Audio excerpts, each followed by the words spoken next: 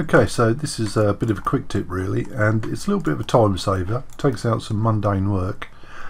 So normally when we start a new file, we go to File, New, and we've got our templates here, and we pick whichever one you want, and then we go and select our model, set our resolution and which normal format we want, and whether it's a UDIM or not. Now this one happens to be a UDIM model, so I'm going to leave that ticked and then click OK. I'll discard that one. Now the issue comes when we go to bake our textures. So in my texture set settings, under the bake maps option, if I click that, these are all set and I need to change them. So I need to update my output size. For me, I turn off the ID, increase my rays and my ray distance to about 0.5, and pop on always ignore back facing, and then I set my curvature similarly. And almost all of my projects start in this way, so you know I do it quite a lot, and if I do sort of several models in a session, I'm doing it over and over and over again. It doesn't take long, but I'd rather not do it. So now I've done that, I can bake my textures out, and that will take a moment or two.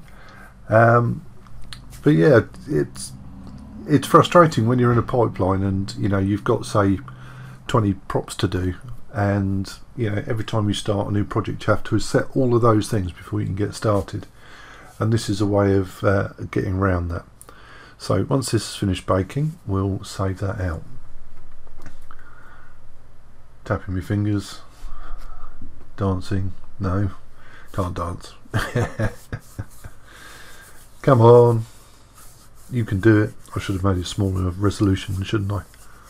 It's my own fault. Right, there we go.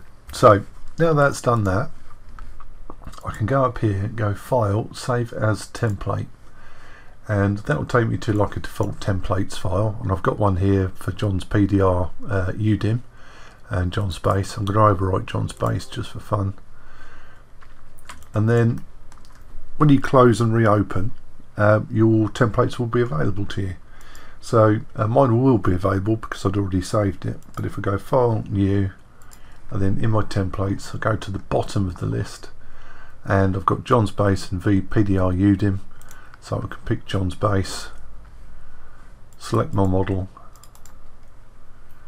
and click OK. I'll discard the old one, and now when I go to bake, all of my options should be right. See, my output size is correct, ID is turned off, ambient occlusion has got the right rays, and curvature has got the right rays, and everything is as it should be. So now all I need to do is, rather than go and change a lot of settings, I can just press bake and off it will go. So I hope that's useful. I hope it saves you some time, and I'll talk to you again in another tip sometime.